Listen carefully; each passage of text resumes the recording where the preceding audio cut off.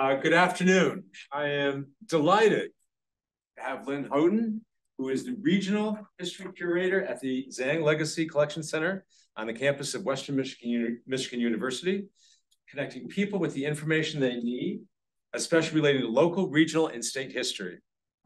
Her public programming includes a variety of presentations, including walking tours held during the summer and fall. She is the co-author with Pamela O'Connor of the book Kalamazoo, Lost and Found, and she contributes to Encore Magazine and taught Michigan history for WMU. She also participated in the PBS series 10 That Shaped America, focusing on the Kalamazoo Mall. She has a bachelor's and master's degree in history from WMU and a master's in library and information. And Lynn has graciously agreed to talk to us about our institute and our buildings. Lynn, welcome. Thank you so much. It is a pleasure for me to be here this afternoon. Technically, we have now past noon, and also to see some familiar faces. You know, after I've been involved with this area of what one calls public history for a number of years. My career started at the Kalamazoo Public Museum when it was located on the second floor of the Kalamazoo Public Library before it moved to its current location on North Rose Street. I know you probably won't believe me when I say that, but every time I do something like this, get a new presentation together, or do some new research, I learn something new. And I learned a lot getting ready for this one. So I thank you for that opportunity to be able to do that.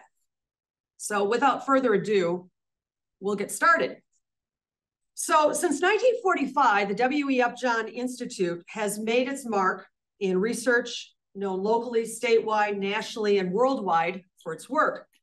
And since 1965, it has been located prominently on Westnedge Avenue between West Lovell and West South Street.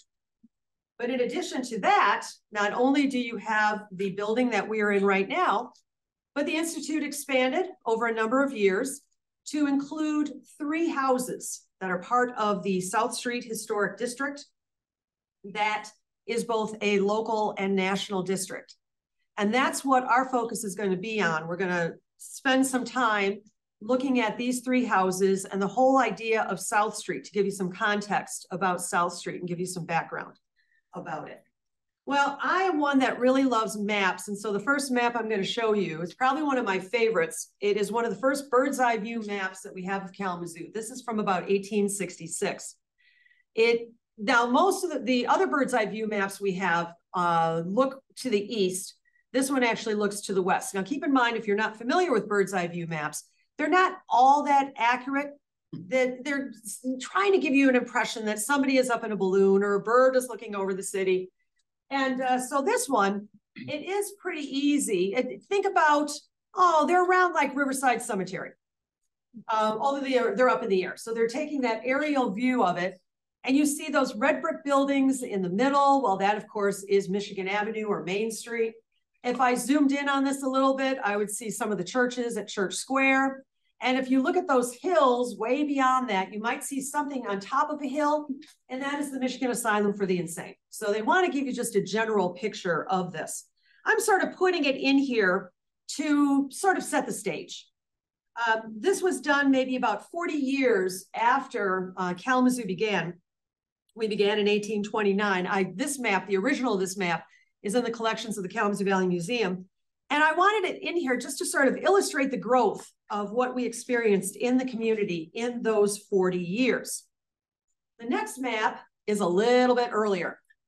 This came to us from the county clerk's office. It had been folded up and in a drawer. And I don't really have this dated, but if the name says the plat of the town of Kalamazoo, then I'm saying it's probably about 1840, 1842, around in that area. And I show this because I want to say whether or not you want to call it the lack of originality when they were naming streets. Now, I'm not talking about Kalamazoo Avenue or Ransom Street. I'm talking about what they considered the border of the village at that time. How they denoted that, and I don't know if my pointer is going to work, but it's not going to work. Okay. Anyway, you've got North Street. That was our border. North Street was the border on the north side. On the west side, well, we had a street called West Street.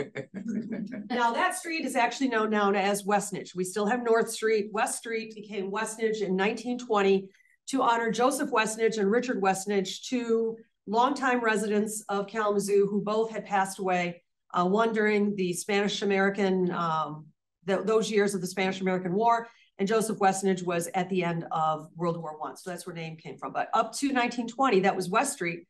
There was no East Street because you had the Kalamazoo River. So that was the eastern border of the village during these early years. And then you had South Street.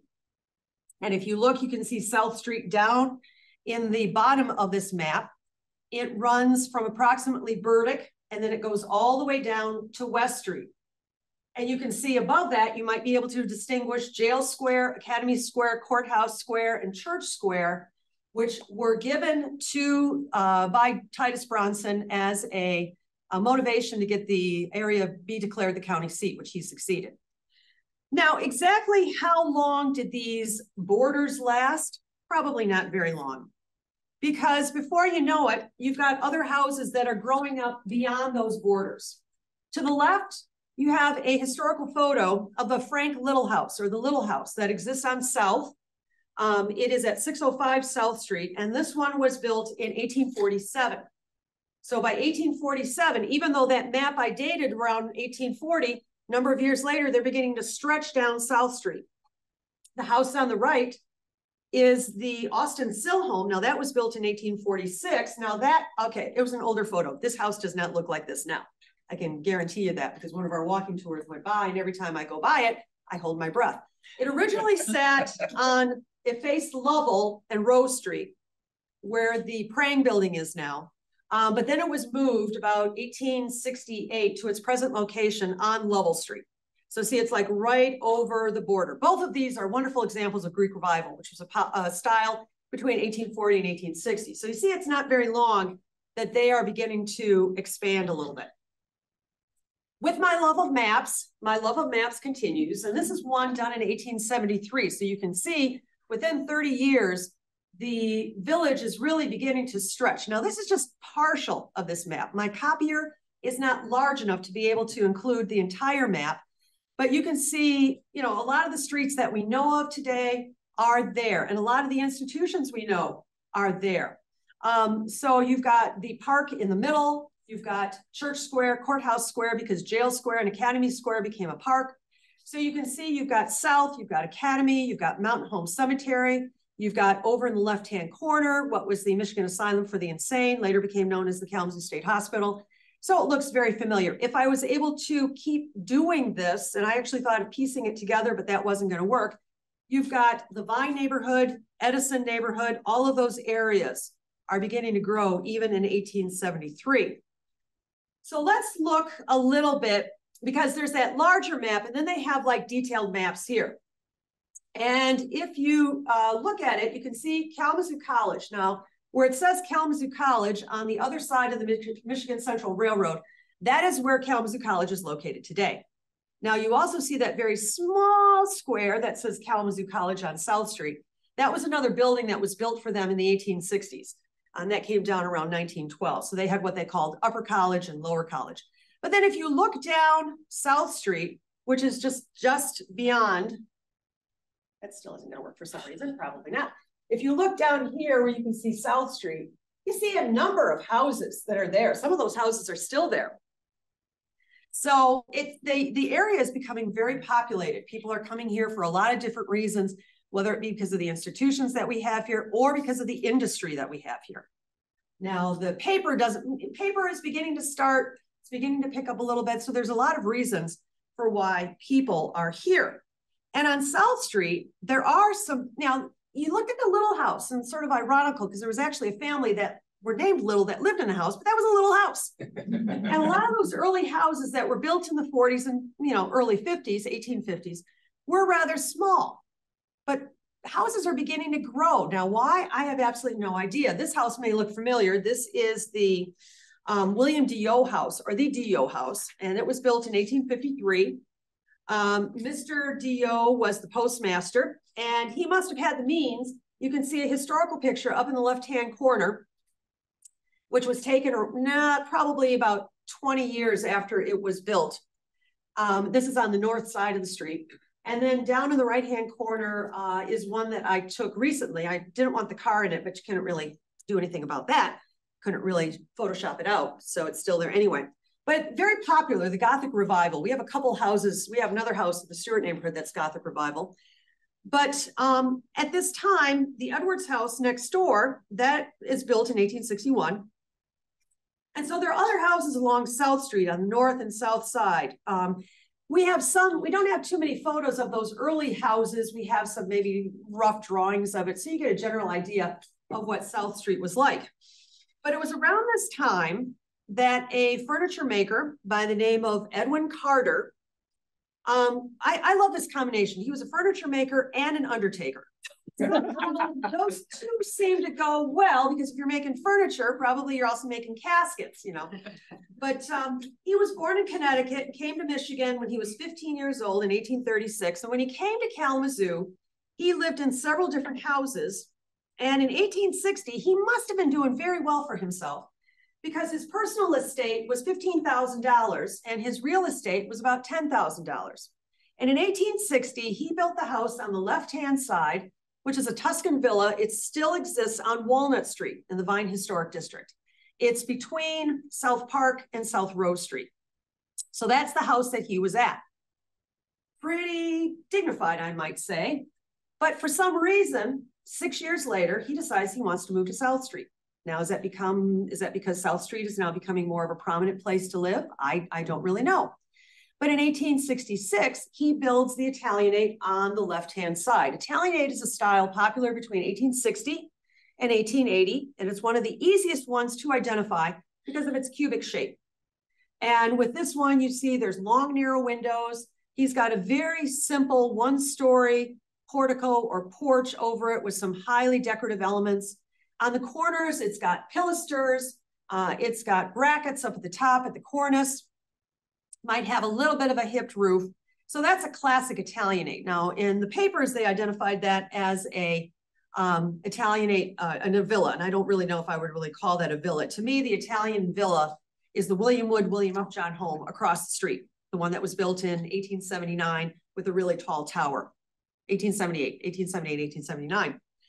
So Mr. Carter lived here for about 10 years, and he moved to Lovell Street.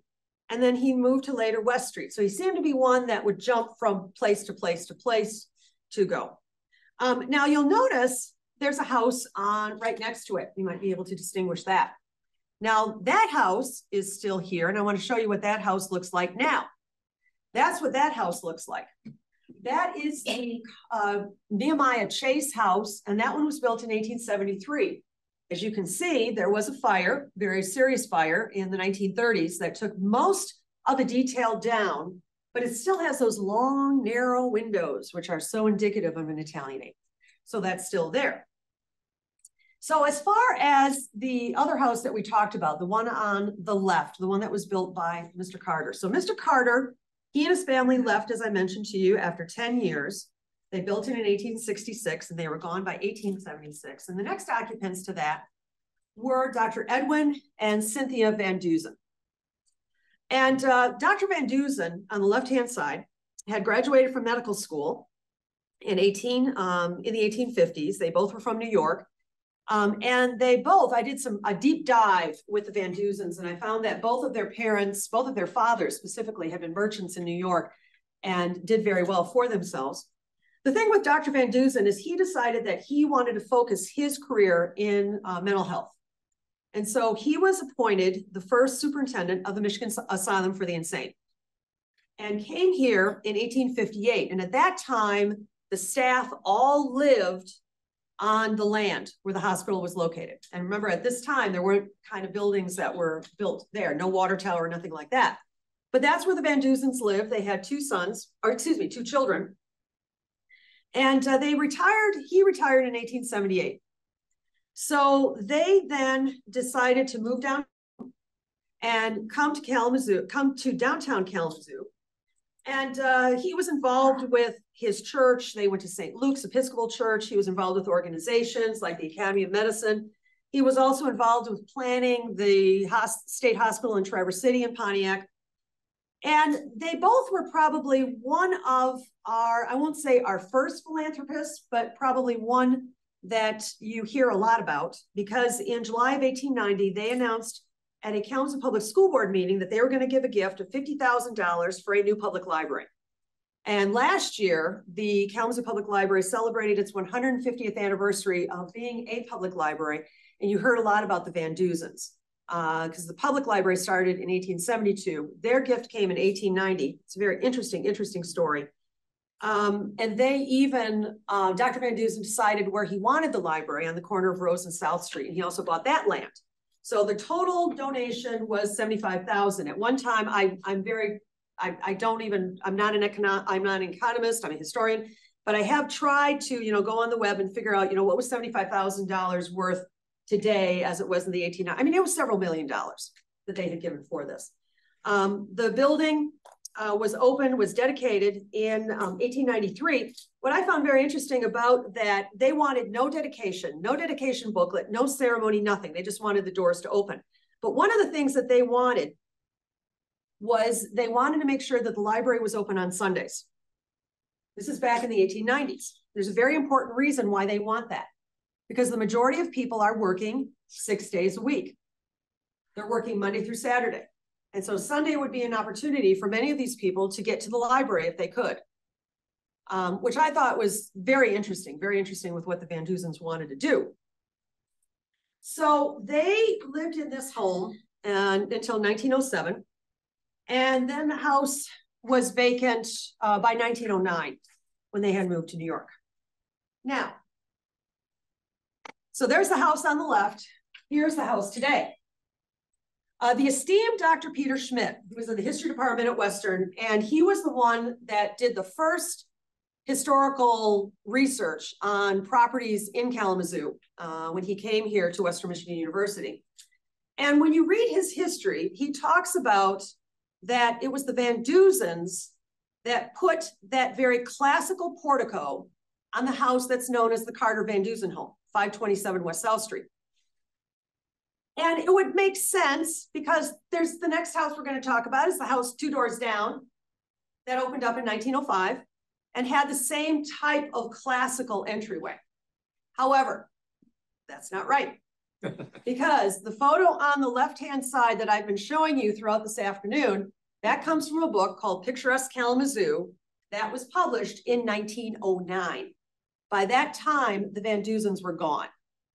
So no matter what I read, and unfortunately, I put it in Lost and Found when I wrote about this book because Dr. Schmidt said it. And Dr. Schmidt, he is and remains in a lot of cases the authority on this.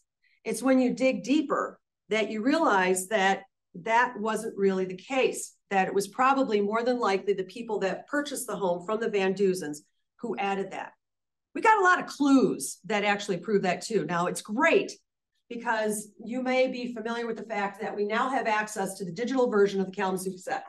If you have a Kalamazoo Public Library card, you can access that. Now, you may not have any interest in delving through the 1880s of the Kalamazoo Gazette, but I have a really good time. And I really delved into the Gazette on a lot of the stuff for today, and it was really a lot of fun for me. It always is a little fun. I mean, I don't know. What do you say? I get kicks reading the paper from the 1890s. I don't know. So I haven't really done too much work and find exactly when that is specifically when it happened, but there are other clues that we could use. One of my favorite maps are the Sanborn Fire Insurance maps. These were created for fire companies and insurance companies. They were produced nationwide for specific cities. We don't have them for every year. They didn't do them every year. And as you can see here, we had one, well, it started in 1887, but the first one in 1887 only looks at the central business district. It does not go down South Street. Even in 1902, they don't go down South Street. But in 1908, it does show the houses on South Street. Now you see, it's an outline of it. Now, if this was in color, and the original ones are in color, they will indicate, is the house brick? Is the house wood? It has different things like D would stand for dwelling. A dotted line would mean that's like a porch or a porte cochere, or nothing permanent on that. So if you look on the one on the left of 527, you will see the outline of the house. Plus, you'll see it was on a big piece of property. That property got cut down a little bit. And if you look at the top, you can see a 1, and you can see sort of like a dotted rectangle. Now, that is what I think is that front porch that we saw in that 1909 photograph. But if you look at the 1932, and if you look up here, you can see it's much smaller, which indicates to me, now, of course, it's a pretty broad kind of guess, that between 1909 and 1931, that was done. More than likely, it was probably done, my guess would be somewhere in the teens. The next person who owned the house owned it until the mid-1920s. So I'm thinking somewhere around that, he added that. You'll also see that, they'll have a garage indicated like that. They're really fun. If you live in Kalamazoo and want to see what your house looked like, and I know some people here might enjoy looking at their house as far as what it looked like as a picture in time, it is really interesting. So this indicated to me that Dr. Schmidt, unfortunately, was incorrect. It wasn't the Van Duzens that changed the house. So let's look at that. If you really look at that, you see a lot of those features that we saw in that house originally, in that 1909 photograph. You've got those long, narrow windows, very typical of an Italianate. The hipped roof looked flat, it didn't. This had a central entryway, and they add the portico with the triangular pediment and the columns. So it really kicks in a little classical feature. Because around the turn of the century, the other style that really became popular, even before the turn of the 20th century, was Colonial Revival. Colonial Revival became popular in one reason in 1876 at the exposition in Philadelphia. People were feeling nostalgic for what they thought was the colonial architecture. And so they brought it back. And so it really became popular maybe 10, 15 years after the exposition, but especially around the turn of the 20th century, and even is popular today. I live in a Georgian colonial, which was built probably around 1932. So the popularity continued through the years. And even now, you look at some of the new houses that are being built in some of the areas around Kalamazoo, they will have different versions of what they say is colonial revival. Some other things about the house, you've got that bay window on the left-hand side. That's another feature of of Italianate. The other thing that I didn't point out, in fact, I'm just going to go back a second. I don't know if we can see it here. You see on the corners, you see what are called pilasters, which are giving the house balance. Now, this is not specifically for one architectural style. You see it in Italianates, you see it in colonials. So even in Italianates for the most part are most Italianates are more regular on that factor.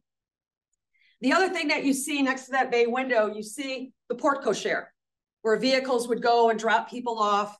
There's one across the street at 530 West South Street. There's a porte cochere, and that one actually dropped people off because William Wood, who built that house, also was the president of, at that time, the Michigan National Bank. And so he had people come to, I won't say he did virtual work, but I think he did at-home work in the 1870s and 1880s. So he had people would come. And so when you look at the porte cochere there, you can see that the steps are just about at the height of a carriage, which is what you might see here. On the east side there, you see sort of like a double bay window. You see that very interesting porch on the back, which you could have seen on that previous sandboard slide that we showed. Go back to this. So this house, of course, is owned by the Institute. It had been the site, most recently, it had been the hospitality house for many years until it became available. And I was just utterly amazed. Initially, I was panicked when I saw the work going on because I didn't know what was going on. But I got to tell you, when I knew that that it was in the Institute's hands, I felt a whole lot better.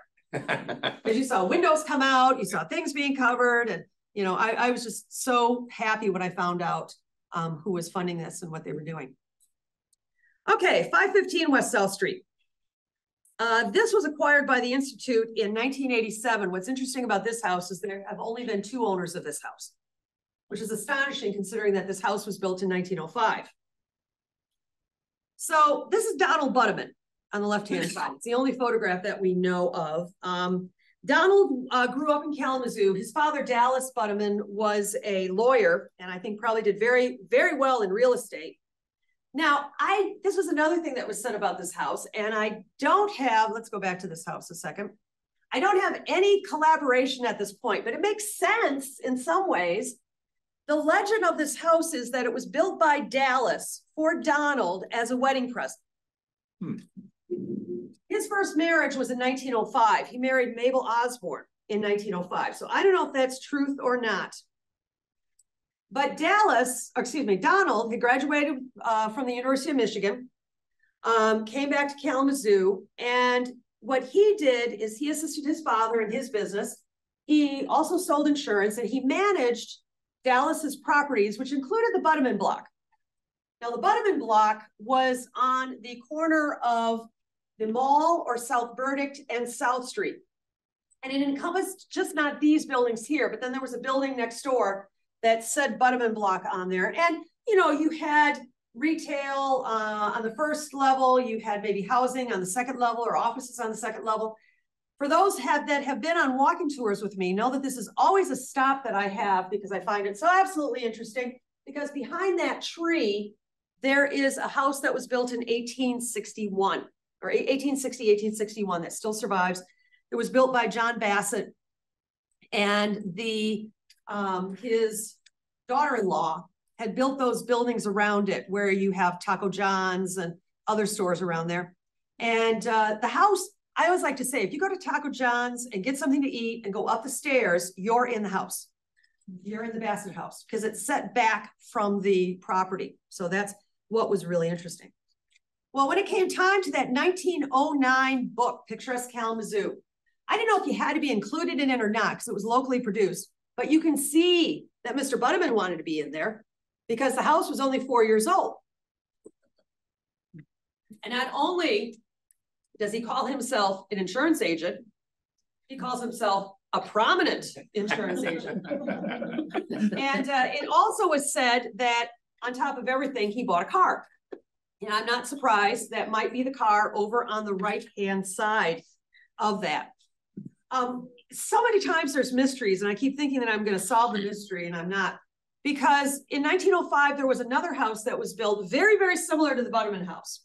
The house on the right-hand side is called the Connable House. It no longer survives. It sat up on the hill right next to the Henderson Castle. Now, it didn't overlook the same direction of the Henderson Castle. It overlooked, it would be to the south. It looked towards the south, but it was still on top of that hill. Very similar in style, both Georgian colonial revivals, but I have not been able to make any connection between the two. If it was the same architect, same builder, whatever. I just find it really, really interesting. I know there's some differences, but there are some major similarities. And when you look at the Butterman house, it really, really is, I want to just go back to that first picture that I had.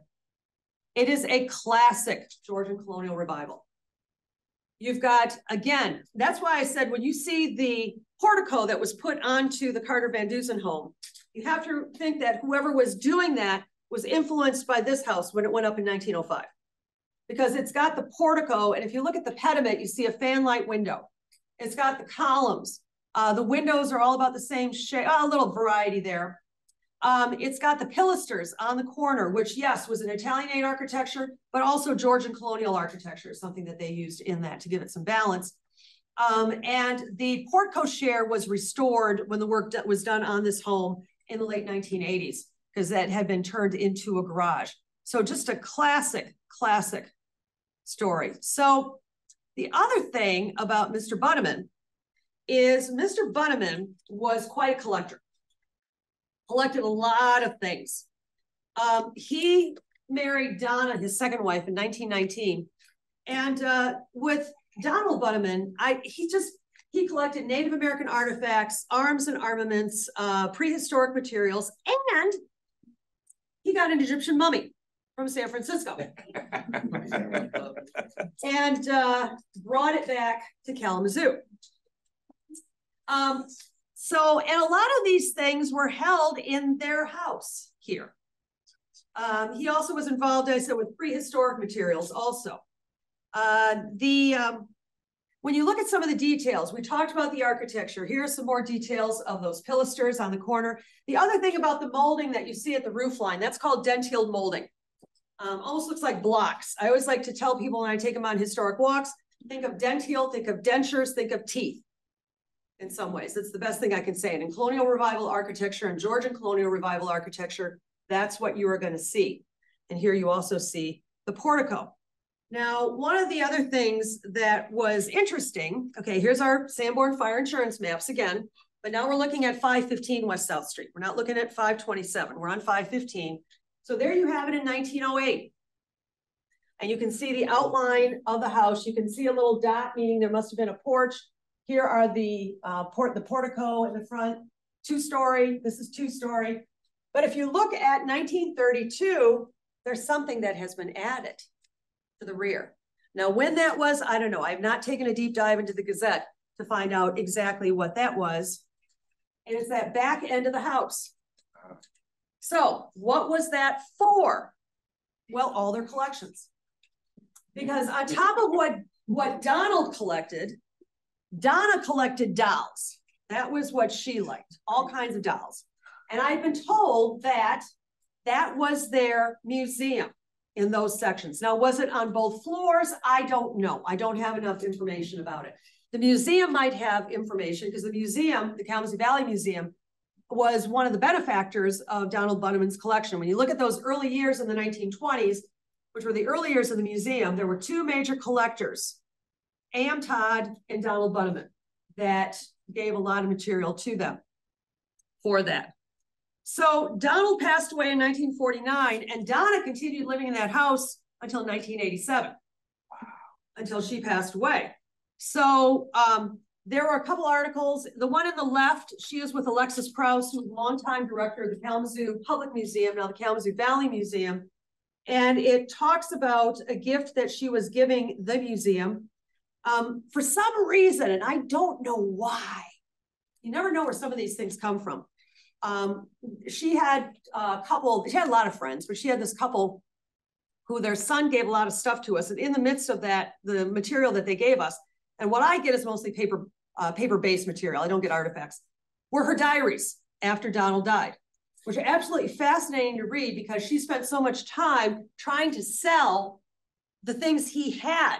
So he had already given material to the museum, to other places, and there was more for her to sell. So she writes in her diary about having people from Cranbrook, the Institute of Science, having people from the Michigan State University come by. I'm sure University of Michigan came by too, because he had already given material to the University of Michigan.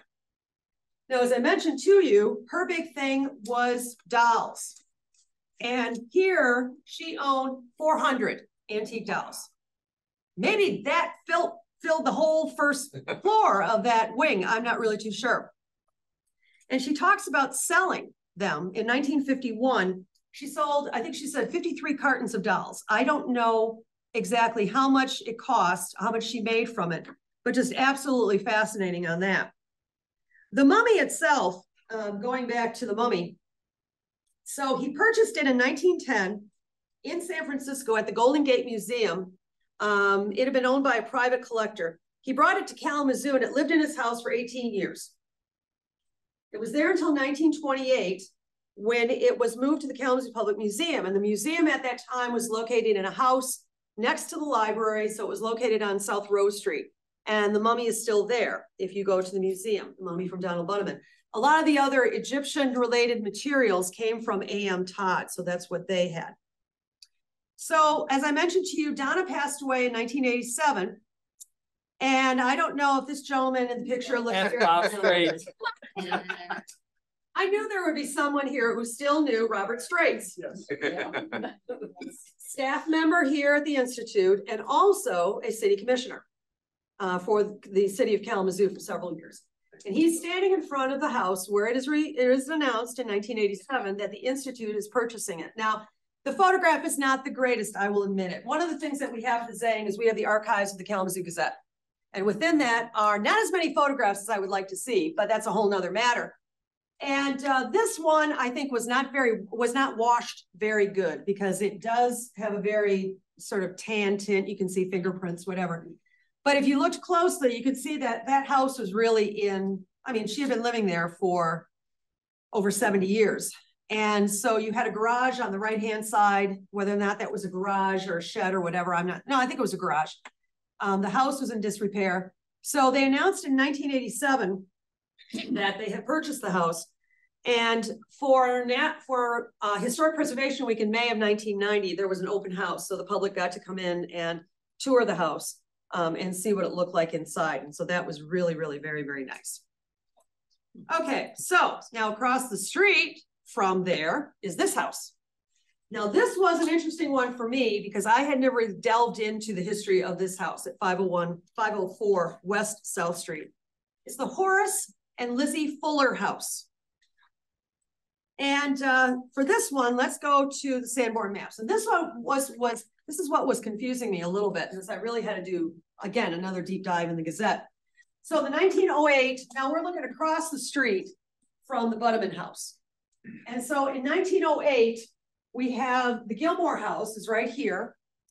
And then the William Upjohn home on the next to it. And this house right here.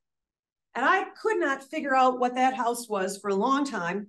Never had a picture of that. And that turned out to be a house that was built in 1856, the May house. And so the Fullers had lived there for a short time. They moved there in 1907. So there were a series of people that lived in that house, but it had either a 502 or a 504 address. So it was a little bit confusing when you looked at it. Horace worked for his father, George Fuller, who had the Kalamazoo Hack and Bus Company, which was located around Farmers Alley, just around the corner from the Kalamazoo Mall. Lizzie was actually a granddaughter of Benjamin Drake, and Horace must have done very well because he had a farm with horses. He was a stockholder in Recreation Park, which is where the county fairgrounds were. And so now we see a 1932 Sanborn fire insurance map. So you've got the Wood Upjohn, you've got the Gilmore house, and then you've got the Fuller house, which is the picture that I showed you. And so this is it today. And it was in the paper after you searched and searched and searched, which I did. In 1912, the Gazette announced that they were going to build a house on this site. Mr. Fuller went to Grand Rapids for the architect, which was George Stone.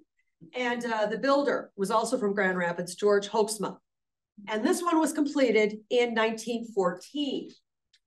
The style that they say it was, I love this. I have never heard this terminology before. Revised colonial. I've heard colonial. I've heard colonial revival. I've heard Georgian colonial revival. I have never heard of revised colonial. So that was interesting.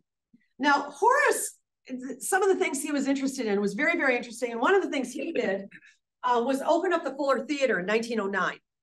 So maybe that's the reason why they lived on South Street, because it wasn't far from the theater. The Fuller Theater was right here. This building might look very familiar. It was Montgomery Ward's. It was Walgreens for a long time, and now there are two stores that are in it right now. So the Fuller Theater was just one of the many, many theaters that you found in downtown Kalamazoo. And it was sort of funny because they had a campaign to name the theater. So they had all these people that put in their, I don't know what the prize was or anything else like that. And it came out that the winning one they chose was Fuller Theater. I thought, come on, was it rigged in some way? Did Mr. Fuller, did he like stuff the ballots or something? I don't really know. But so many of those theaters at that time were clever in the sense that, yes, you had the theater, but then you had office space in front of it. So you would have more income coming in other than when people are going to go see a movie. And a lot of these movie theaters at this time were combined vaudeville and movie theaters. So you'd always have a show, there'd be a movie, different acts. And so that was the Fuller Theater. Now the Fuller Theater stayed open until 1953. I think Mr. Fuller was long disassociated with it. Now on the Kalamazoo Mall, the Fuller Theater building, that front part of the Fuller Theater building is still there. It's this building right here where Petals and Postings is located. And if you look up above, there's a stone up there that says Fuller with the date of 1909. So that is still there. Well, let's go back to his house. Okay. Revised colonial. So what does that really mean? I don't know. I've checked all my architecture books and I didn't see that. But one of the things with colonial is a symmetrical house. It's not going to be like a Queen Anne, which was popular between 1880 and 1900, where there are all kinds of angles and, you know, just different types of windows and different colors and different siding. So this is a very regular house. You've got dormers coming off the roof line. It said it was made of stucco, but it looks like it is brick at this point. It does have a bay window on the side. One of the things that I found interesting, I also found interesting on Sunday morning after you get done walking the Bronson Children's Health Run and Walk, that there's not too many people around South Street. So you can go on South Street and go around and take pictures. Not that I did anything, but like walking on the side of the building. And one of the things you see in this house, you see this molding up above at the top. That's called egg and dart molding, which you'll sometimes see both interiors and exteriors. And the way they explain it, very understandable, you've got the egg in the middle and you've got the two darts. You literally, if you look at it, you've got darts pointing down on this one. So you see that throughout the exterior. You also see the windows on that. That decorative porch with those shields, I think that's really colonial. And you see they continue that egg and dart. It's very massive.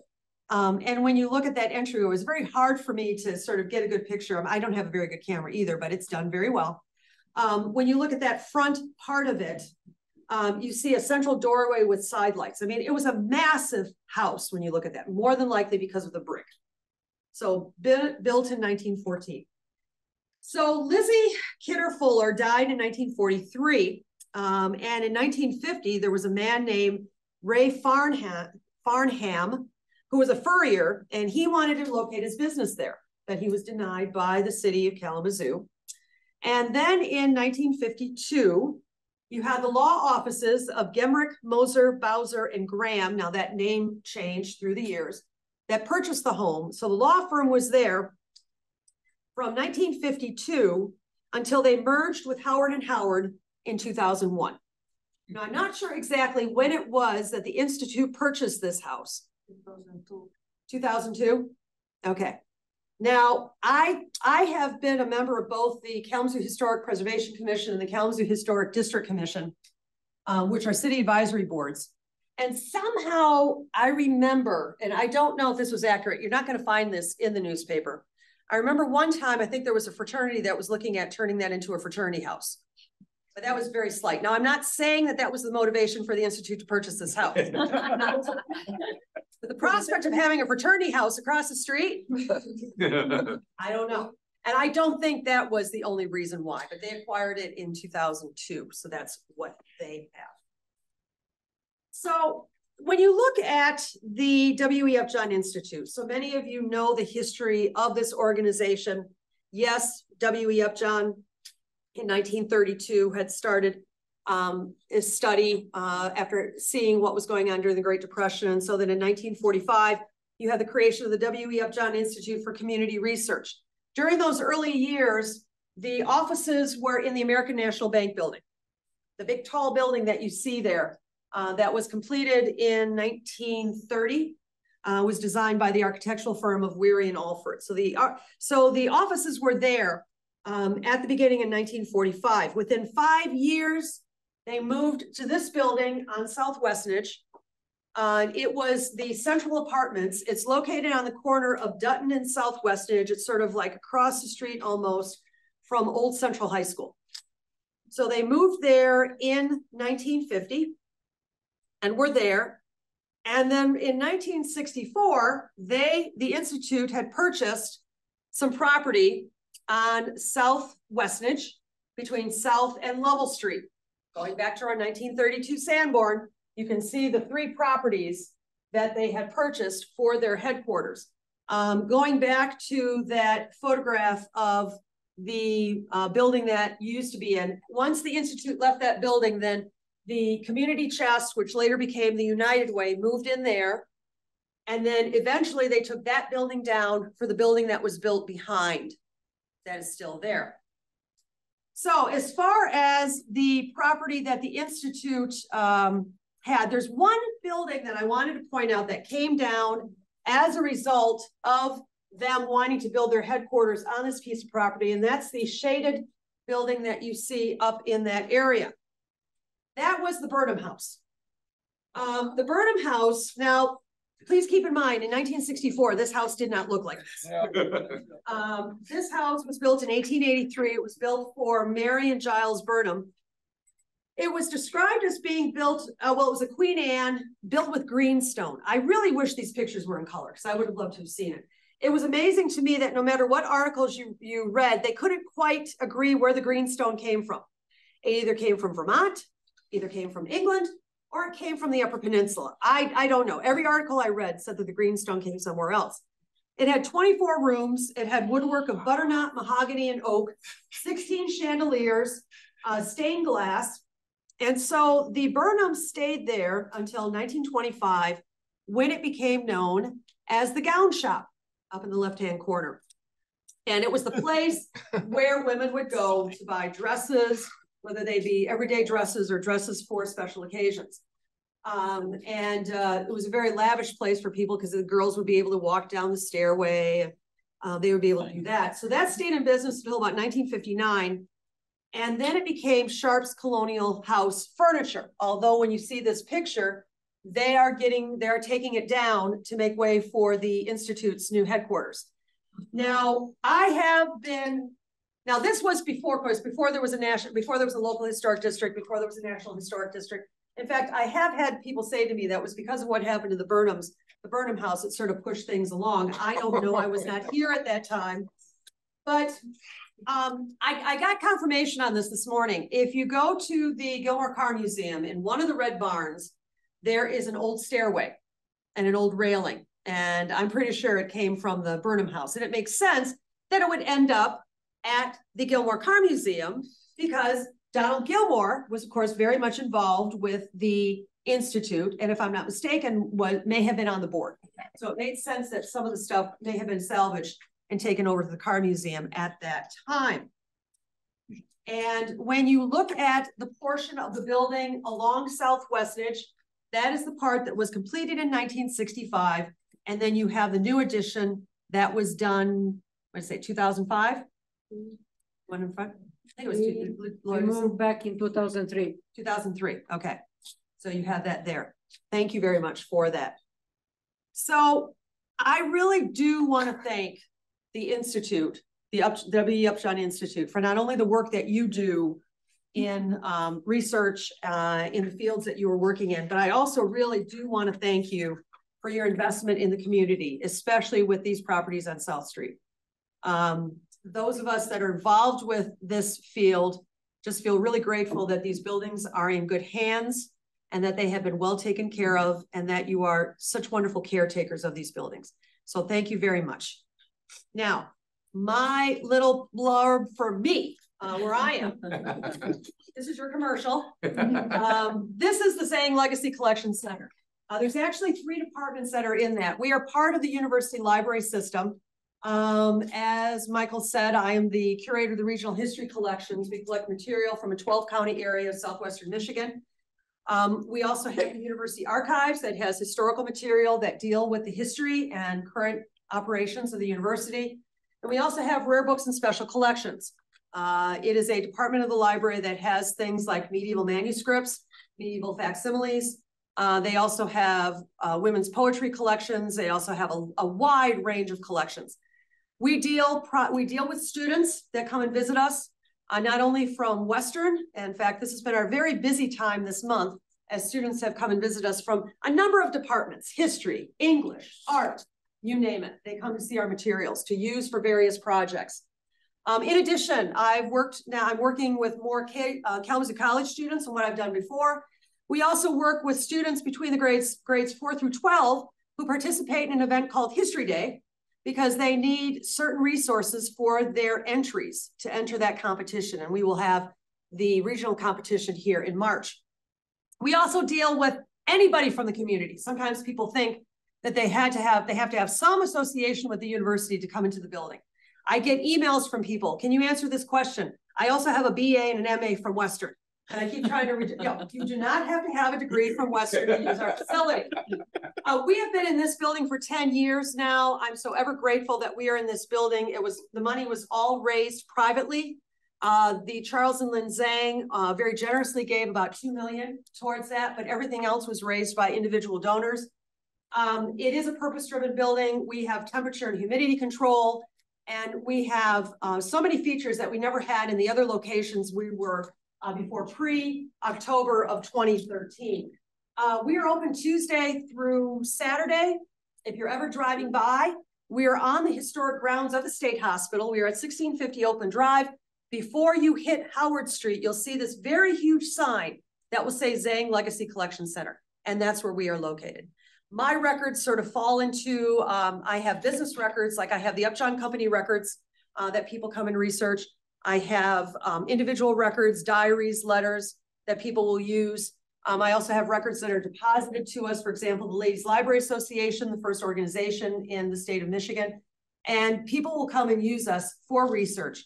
I have a bibliography that I like to use that shows that we've had over 100 books that have been written from people using our resources. So that's really admirable. And that's really good to see that kind of thing, because people always want to say, well, how many credit hours are you doing? We're not doing that, but look at the products that we are. So if you come by and you just want to stop by and see, I can promise you, as Laura can attest, a very unusual space. Please do. Thank you very much for this, and I hope you have a good rest of the day.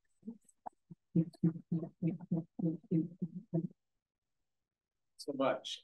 We do have time for questions, and I think we have one on the Zoom, right?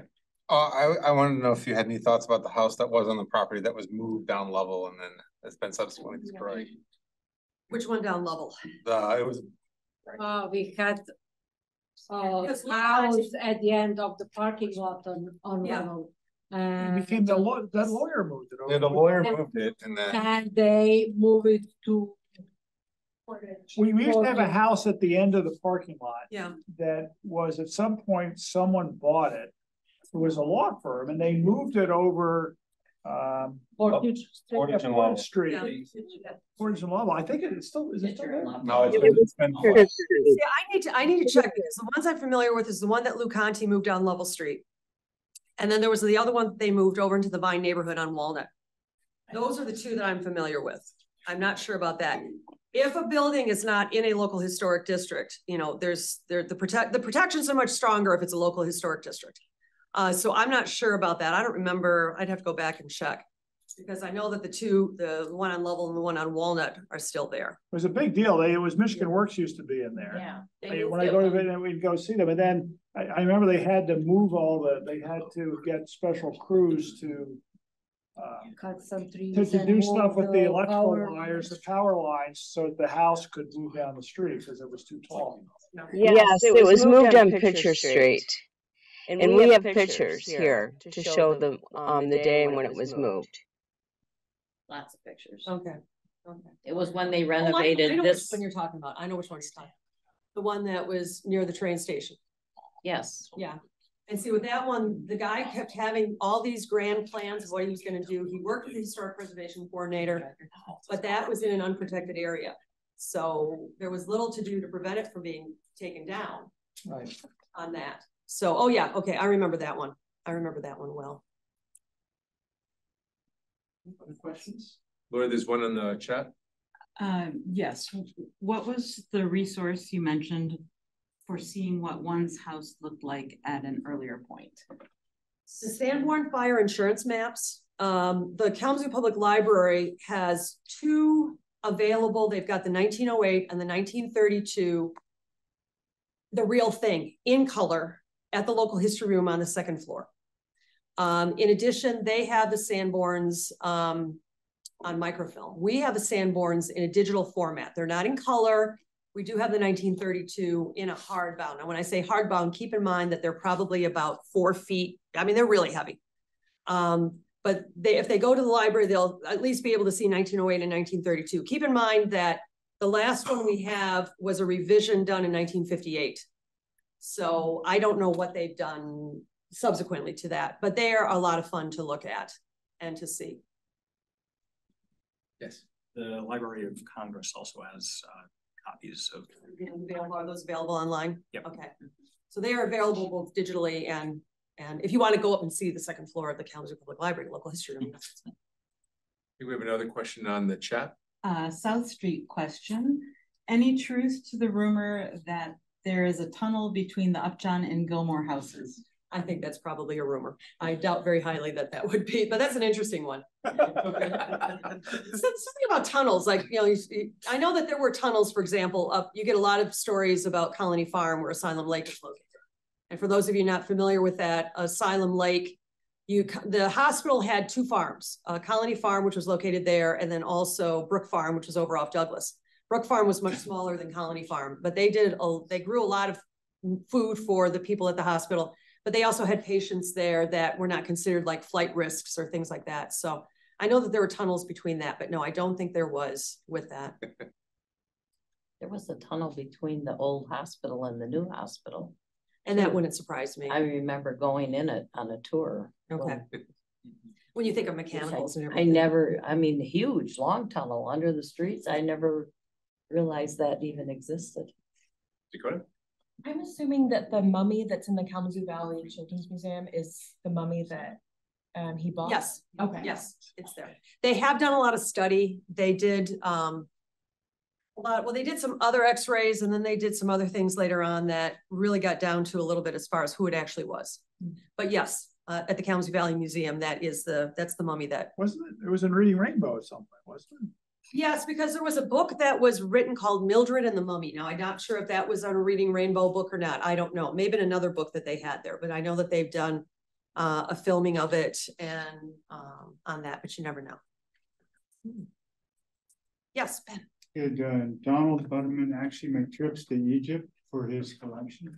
No, remember the only thing he acquired that was Egyptian related was the mummy? Yeah. He just had to go to California for that. And I don't know if it was on a whim because he went out there and he saw this and said, oh, I'm going to buy it and bring it home. There's another myth I don't even know where Dallas was living at the time. I don't know when Dallas died, but somebody said that when he was in the house, he wasn't very excited about having a mummy in the house.